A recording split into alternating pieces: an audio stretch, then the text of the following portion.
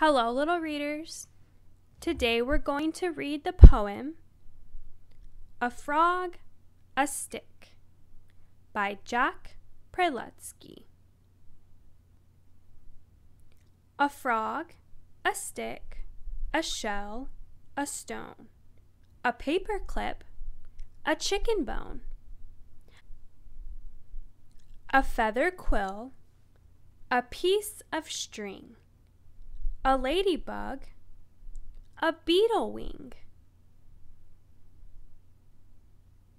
a greenish wad of bubble gum, assorted keys, and cookie crumbs, a maple leaf, a candy bar, a rubber band, a model car, potato chips, and soggy fries, plus something I can't recognize, a broken watch, a plastic cow.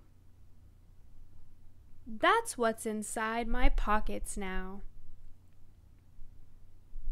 The end. For more stories and poems, please subscribe to our channel, Little Readers.